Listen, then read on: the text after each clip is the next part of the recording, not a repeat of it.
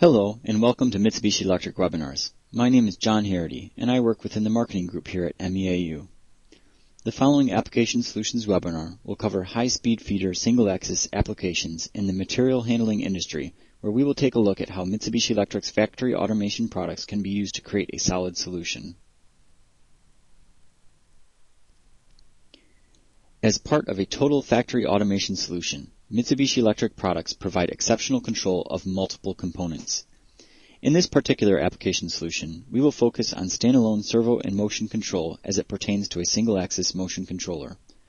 Regardless of the machine being controlled, however, it is always Mitsubishi Electric's final goal to increase profitability in the material handling industry through improving overall machine performance, reducing design costs, and through minimizing the total cost of ownership. Let's take a look at a single-axis feeder machine along with its control components.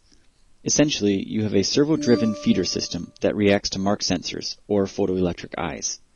Mark sensor 1 is shown here before the feeder, and mark sensor 2 is positioned so that it is just toward the end of the feeder.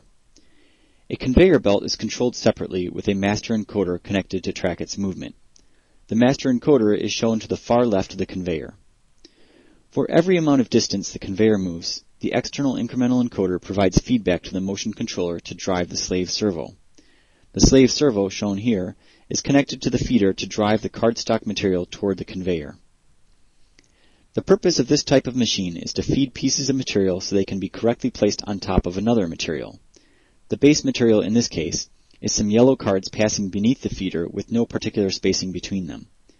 As the yellow cards approach the end of the feeder belt, the servo accurately moves the pink cards so that they can be placed on top of the yellow cards. The conveyor then moves the finished stack of material to the right. Another component exists at the end of the machine to handle the material for inserting, stamping, additional collating, etc. This isn't illustrated here, but for more information on a complete feeder system, please refer to the Mitsubishi Electric multi-axis feeder application solution.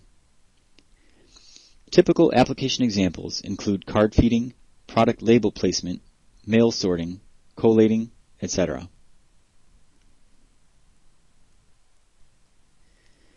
Mitsubishi Electric servo and motion control hardware are used to control this single-axis feeder machine.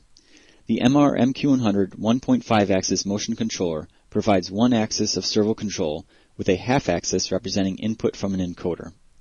An optional MRJ3D01 module can be connected to the MRJ3B servo amplifier for I/O control, and as shown with the dotted line in the product configuration to the bottom left, a smaller GT10 series HMI is provided for control from an operator. This system utilizes Mitsubishi's SSCnet3 servo system controller network with 50 megabaud speed in one direction and a servo system update rate of 0.44 milliseconds.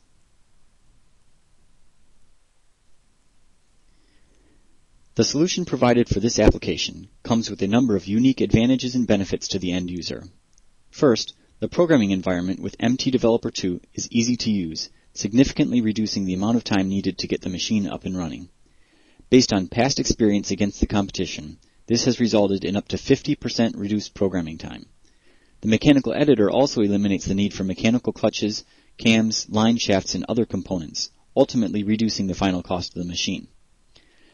A high-speed registration function is included as standard with the MQ100 single-axis motion controller. This reduces waste material from inaccurate feeding and helps to increase the machine's productivity. Another highlight is Mitsubishi's SSCnet3 high-performance servo system network.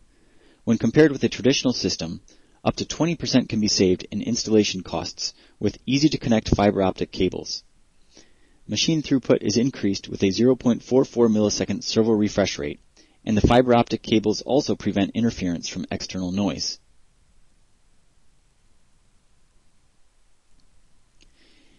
In this application, the MQ100 single-axis motion controller provides unprecedented control at a very low price.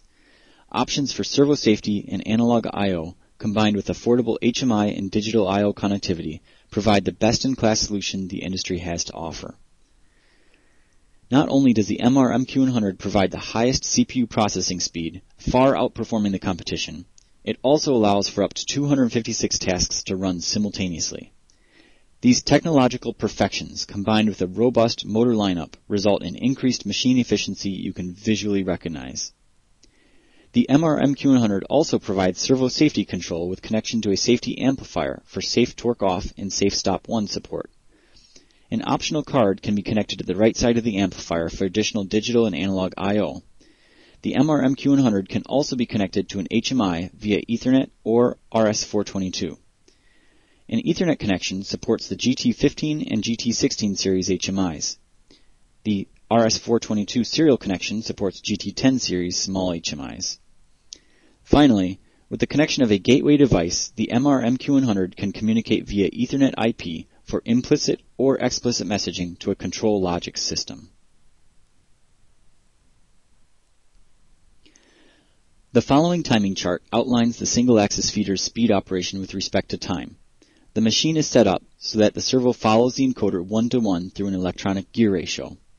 This allows the cards to be accelerated to the speed of the conveyor automatically. When sensor 1 turns on, the servo waits for a while before accelerating to match the encoder's speed. Sensor 2 provides a signal that tells the servo when to stop moving. This sequence of events will be explained in more detail shortly.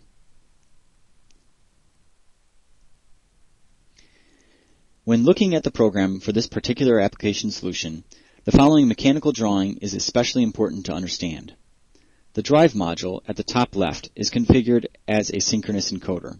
When the encoder moves, motion is transferred through the spindle gear at the top, through the transmission module, or electronic clutch, into a differential gear, and then finally out to the output module, which is represented as a cam module in this drawing.